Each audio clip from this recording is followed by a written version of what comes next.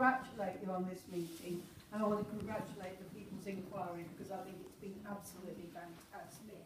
I just want to pick up a couple of quick points.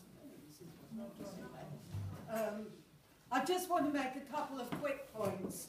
One is, John said that they have a template they just seem to apply at random.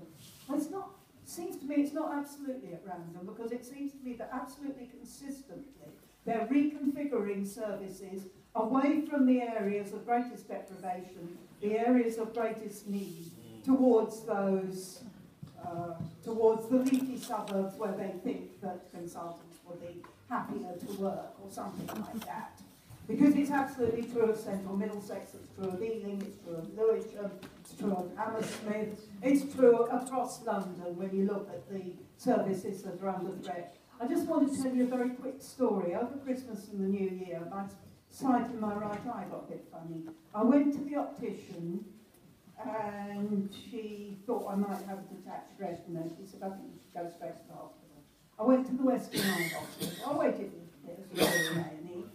And when I finally saw the consultant, he said, you're an emergency, called the consultant surgeon. We've got a theatre slot at 3:30. Would you like it done then? So, having gone into the hospital about 11:30, 3:30, I was in theatre. They put my eye back together again. They kept me in overnight in a private room. And,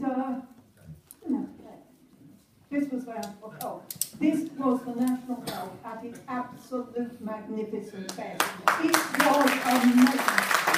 And I just want to throw in one thing, that anybody who wants to rubbish immigrants and migrants and deny that they contribute to our economy, I am prepared to take them on in as many rounds as necessary.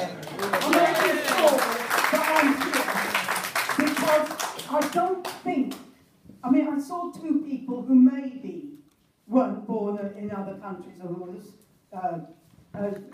parents didn't come from somewhere else, but I think one was Irish.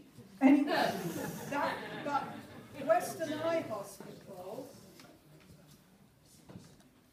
Eye Hospital is going to be moved into St Mary's. No, I wonder why. It's in Marylebone Road, just opposite that posh hotel. Yeah. Prime estate, isn't it? Just think about it. Oh, it's not financially driven, it's clinically driven. I'm sorry, I'm too old to use the sort of language that's appropriate. I know that you're not hearing it.